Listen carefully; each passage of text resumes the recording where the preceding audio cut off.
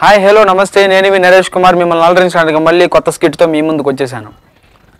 ఈరోజు చంద్రబాబు నాయుడు గారు, బాలకృష్ణ గారు, జగన్మోహన్ రెడ్డి గారు వైన్ షాపులు బంద్ చేసినందుకు ప్రజలకి వ్యవసాయానికి విత్తనాలు దొరకనటువంటి పరిస్థితి గురించి మాట్లాడుకుంటే ఏ విధంగా మాట్లాడుకుంటారో ఈరోజు నా మిమిక్రీ ద్వారా మిమ్మల్ని అలరించి చేసి చూపిస్తాను. ముందుగా చంద్రబాబు నాయుడు గారు మాట్లాడుతున్నారు. అధ్యక్ష, ఇలాగే ముందు చూసుకుంటూ పోతున్నాం. ఈరోజు జగన్మోహన్ రెడ్డి గారు వైన్ షాపులు బంద్ చేయించి చాలా తప్పు చేశారు. అధ్యక్ష, ఈరోజు ఇలా ముందు చూసుకుంటూ పోతున్నాం. మా ప్రజలు, నేతలు, మా కార్యకర్తలు మేము మందు దొరకనటువంటి పరిస్థితిలో ఎంతో బాధపడుతున్నాం. అధ్యక్ష, ఇలాగే ముందు చూసుకుంటూ పోతున్నాం. ఎక్కడ ముందు దొరుకుద్దో అని చెప్పి ఎంతో బాధగా ఉంది. ఓడిపోయి ఉన్న బాధలో కొంచెం మందు వేద్దామన్నా కానీ మందు దొరకనటువంటి పరిస్థితి, ఒకవేళ దొరికినా కానీ ఎంతో రేటు పెట్టి కొనాల్సిన పరిస్థితి. కావున జగన్మోహన్ రెడ్డి గారికి ఒకటే నేను విన్నవించుకుంటున్నాను. అధ్యక్ష, మీరు ఏ రేట్లైనా పెంచుకోండి, మందు రేటు మాత్రం మమ్మల్ని చూసి మా కోసం కొంచెం తగ్గించవలసిందిగా, మందు దొరికే విధంగా చేయాల్సిందిగా కోరుతున్నాను. ఇదే విధంగా జగన్మోహన్ రెడ్డి గారు మాట్లాడుతున్నారు. అధ్యక్ష,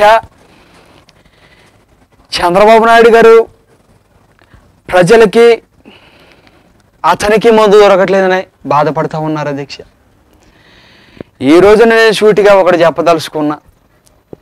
చంద్రబాబు గారు మీ హయాంలో విచ్చలవిడిగా మందు దొరికింది, విత్తనాలు దొరికాయి. ఎన్ని చేశారు అధ్యక్ష?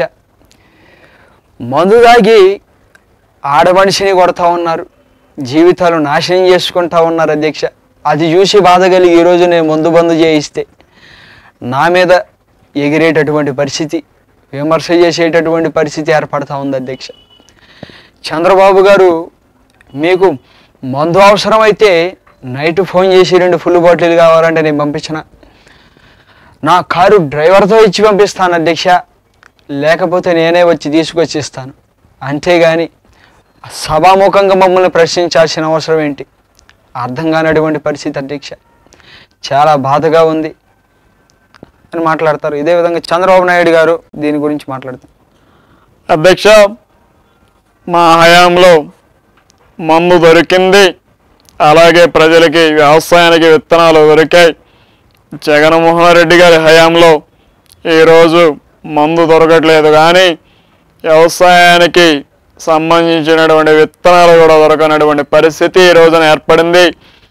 తెలుగు జాతి గర్వించదగ్గ విషయం ఏంటంటే మందు తాగాలి, అందరూ మత్తులో ఉండాలి, వ్యవసాయం చేసి వచ్చి కష్టపడి ఒక అరమందేసి పడుకోవాల్సినటువంటి పరిస్థితి ఈరోజు ఏర్పడుతుంది. అయినా మందు దొరకలేనటువంటి పరిస్థితి. అధ్యక్ష, చాలా బాధగా ఉంది. ఇలాగే నేను ముందు దూసుకుంటూ పోతున్నాను, నాకు చాలా అందుకనే బాధేస్తూ ఉంది. దీన్ని చూసి జగన్మోహన్ రెడ్డి గారు మాట్లాడుతున్నారు. అధ్యక్ష, ఈ రోజున అలాగే ముందుకు దూసుకుంటా పోతే ప్రజలందరూ ఆయన హయాంలో మందు దొరికింది కాబట్టి మందు తాగి మాకు ఓట్లు గుద్దేశారు. అధ్యక్ష, ఈరోజు మా హయాంలో మందు ఆపేశాం కాబట్టి మత్తు లేకుండా ఆయనకి ఓట్లు గుద్దుకోకుండా మళ్ళీ నన్నే గెలిపిస్తారని భయం పట్టుకుంటా ఉంది అధ్యక్ష చంద్రబాబు నాయుడు గారికి. మేము ఇలాగే ముందుకు దూసుకుంటా పోతున్నాం, ఇలాగే చేసుకుంటా పోతాం. అధ్యక్ష, మేము ప్రతి కుటుంబానికి అండగా ఉండాల్సిన అవసరం, మా నవరత్నాలు ప్రతి కుటుంబానికి అందే విధంగా చేయాల్సిన అవసరం మాకుంది. అధ్యక్ష, అందుకని మేము ముందుకు దూసుకుంటా పోతా ఉన్నాం. చంద్రబాబు నాయుడు గారు మాట్లాడుతున్నారు. అధ్యక్ష, చాలా బాధగా ఉంటుంది. మందు తాగుకోకుండా ఉండాలంటే మా యువత యొక్క నాలుకలు లపలపలాడుతున్నాయి. మా యువత చాలా బాధపడుతున్నారు. ఈరోజు కింగ్ ఫిషర్ వీరు కొనాలంటే 100 రూపాయల వల్ల 500 ఇస్తారు. ఏంటి అధ్యక్ష ఇది? ఏం మాట్లాడుతున్నారు? ఏం చేస్తున్నారు అధ్యక్ష? మీ పాలన ఎలా ఉంది? ఈ రోజున నేను ఎన్ని మాట్లాడుతున్నా కానీ వెనకాల ఉన్నటువంటి నందమూరి బాలకృష్ణ గారు ఏం మాట్లాడలేనటువంటి పరిస్థితి. ఆయన మాట్లాడితే ఏం మాట్లాడతాడో ఆయనకి అర్థం కాదు. ఆయనకి అసలు ఎందుకు ఇచ్చాము సీటు కూడా నాకు అర్థం కానటువంటి పరిస్థితి. ఏమయ్యా బాలకృష్ణ గారు మీరేమన్నా మాట్లాడండి.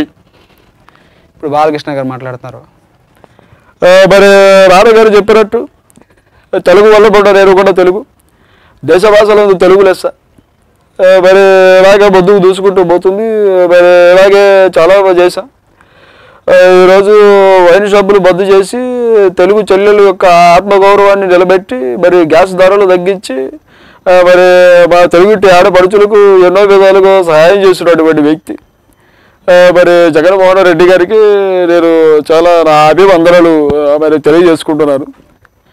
మరి నాన్నగారు చెప్పినట్టు తెలుగు వల్లకుండా మరి ముందు దూసుకుంటూ పోతే మా హయాంలో మందు దొరికింది. మరి ఇప్పుడు మందు దొరకనటువంటి పరిస్థితి. నేను మందు వేద్దామన్నా మరి మందు దొరకట్లేదు.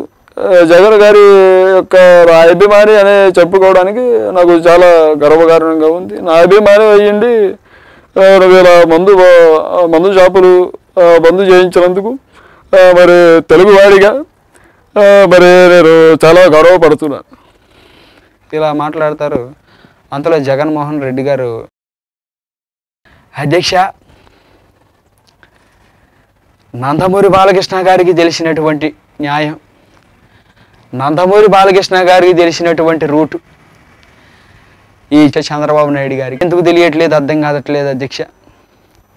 ఈ చంద్రబాబు నాయుడు గారికి నందమూరి బాలకృష్ణ గారిలాగా ఆలోచించుంటే ఈ రోజున ఈ పరిస్థితి వచ్చిండేదా అనేది చాలా బాధగా ఉంది అధ్యక్ష. అందుకని చెప్పి నేను చాలా బాధపడుతున్నాను. మా నాన్నగారు వైఎస్ రాజశేఖర రెడ్డి గారు చెప్పినటువంటి మాట, న్యాయం మీద నిలబడమన్నారు అధ్యక్ష. న్యాయం మీదే నిలబడ్డాను. ఇలాగే ముందుకు దూసుకుంటూ పోతా ఉన్నాను అధ్యక్ష. నా చెల్లెమ్మలకి ఎటువంటి కష్టం రాకూడదని చెప్పి గ్యాస్ ధర తగ్గించాను, వైన్ షాపులు తీపించాను అధ్యక్ష. ఇలాగే ముందుకు దూసుకుంటూ పోతా ఉన్నాను అధ్యక్ష. అందుకని నన్ను విమర్శించే పరిస్థితి చంద్రబాబు గారికి అర్థం కానిటువంటి పరిస్థితి. ఇలా మాట్లాడతారు. ఇంతలో చంద్రబాబు నాయుడు గారు మనసులో అనుకుంటూ, నేను అనవసరంగా బాలకృష్ణని మాట్లాడమన్నాను, అదేదో వేరే వాళ్ళని మాట్లాడమన్నా బాగుండేది. అనవసరంగా నా పరువు తీసి చచ్చావు, ఎందుకయ్యా తింగరమం వేసుకుని ఇక్కడికి వస్తావు, అనవసరంగా వెళ్ళి సినిమాలు వేసుకోవచ్చు కదా, ఎత్తుగా ఇక్కడికి వచ్చి నా మెడమేకి దొక్కుతావు. మీ నాన్నగారికి ఇచ్చిన మాట కోసం నిన్ను అసెంబ్లీలో కూర్చోబెట్టుకోవాల్సిన పరిస్థితి. నువ్వు కొట్లో వరకాల్సిన పప్పు కాదు, ఇక్కడ అసెంబ్లీలో ఉండాల్సిన ఒప్పు అని చెప్పి మాట్లాడాల్సిన పరిస్థితి ఏర్పడింది. అన్ని పప్పులు నా దగ్గర ఉండాల్సిన పరిస్థితి ఏర్పడుతుంది. చాలా బాధగా ఉంది. అంతగానే నేను ఈరోజు ఓడిపోయాను. అంతగానే నేను ఈరోజు ఇక్కడ కూర్చోవాల్సిన ప్రతిపక్ష నేతగా ఇక్కడ కూర్చోవాల్సిన బాధ్యత ఏర్పడింది అధ్యక్ష. ఓడిపోయినా కానీ మాకేం బాధ లేదు. ఎంతోమందిని ప్రశ్నిస్తాం, నిలవేస్తాం, ప్రజలందరికీ న్యాయం జరిగేలా చేస్తాం. నందమూరి తారక రామారావు గారి ఆశయాలు నెరవేరుస్తామని చెప్పి మాడుస్తున్నాను. చూశారు కదండి చంద్రబాబు నాయుడు గారు, బాలకృష్ణ గారు, వైఎస్ జగన్మోహన్ రెడ్డి గారు ఎలా మాట్లాడారు. అలాగే మరికొద్ది స్కిట్స్తో మిమ్మల్ని అలరించడానికి మళ్ళీ మీ ముందుకు వచ్చేస్తాను సరికొత్త ఆలోచనతో. మీ నరేష్ కుమార్. ఇలాంటి మరిన్ని ఇంట్రెస్టింగ్ వీడియోస్ చూడాలనుకుంటే మా ఛానల్ని సబ్స్క్రైబ్ చేసుకోండి.